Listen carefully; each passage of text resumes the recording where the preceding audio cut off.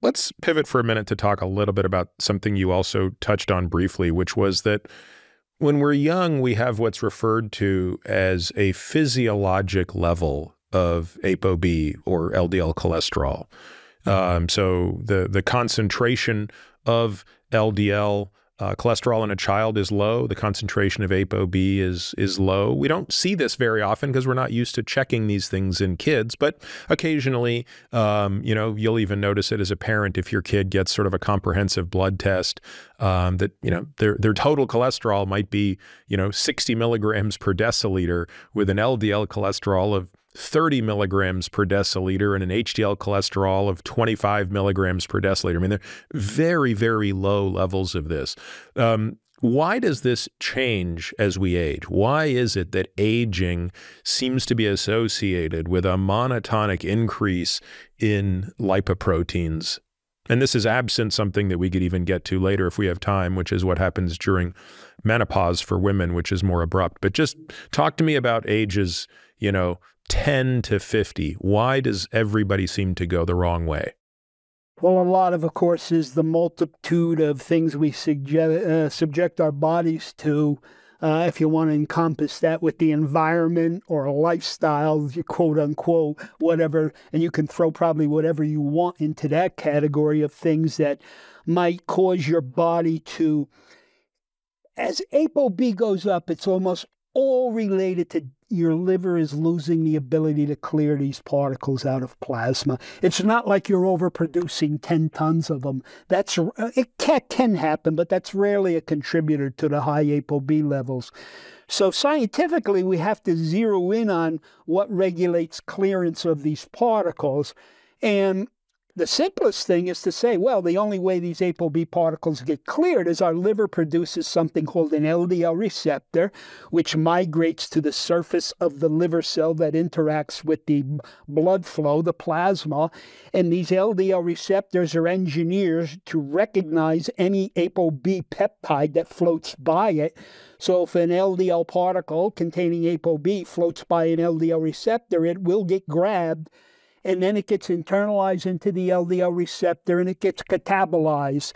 And then the liver can take whatever cholesterol, triglycerides, fatty acids, blah, blah, blah, is in that molecule and use it for other purposes, or somehow get rid of it in the biliary system if the liver doesn't need it. So it's going to come down to what are these factors that I called, hey, environmental or lifestyle that affects what we call LDL receptor expression. And it's a lot of things. Well, one of the things you mentioned before, insulin resistance would affect that. Numerous components of the diet express, are you regulating LDL receptors or not? How much cholesterol your liver is being told it needs to put in the next VLDL particle, or more importantly, the HDL particle going out. So lipid balance in the liver is regulated by a bunch of things called nuclear transcription factors. And they actually sense, hey, the liver needs some lipids, or the liver's got too much lipids and we got to get rid of it. Those nuclear transcription factors migrate into the nucleus and the nucleolus of our cells, and they bind to specific parts of the DNA and tell our genes, produce this protein, produce that protein, this enzyme, this receptor, that can go out and help restore sterile homeostasis to this human body. So probably every adversarial thing you've been told in your life not to do, gain weight, don't eat this, don't eat that, are all affecting these nuclear transcription factors that are going to regulate clearance of these ApoB particles. And it's a long list of things that can probably do that. It is interesting that that on average, more of the things that we do that are quote unquote less healthy, whether it be gain weight, eat a certain way, tends to result in decreased hepatic clearance. Right. So on that topic, one of the questions you and I get asked all the time is, look, hey doc, I buy your thesis that ApoB is bad. I buy your thesis that mine is too high, and I buy your thesis that I should probably lower it. I'd really like to start with my diet before I turn to pharmacology. typically there's two things I tell patients here. The first is I think your two best levers nutritionally to reduce ApoB are lowering triglycerides and lowering saturated fat intake. Now, of course, this assumes that you have high enough triglycerides that lowering them further will indeed lower ApoB. And it, of course, assumes you're eating a high enough amount of saturated fat that reducing it significantly will lower ApoB. So let's assume for a moment that those things are true. We're talking to a patient, Tom, whose ApoB is 100 milligrams per deciliter. You and I have just kind of, I don't want to say read him the riot act, but we've given him the education that says, look, you'd be a heck of a lot better off if you were at 60 milligrams per deciliter.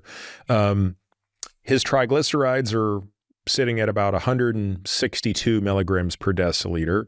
And when we query his diet, we realize it's pretty high in saturated fat. He's probably getting, call it, 40 or 50% of his calories from fat.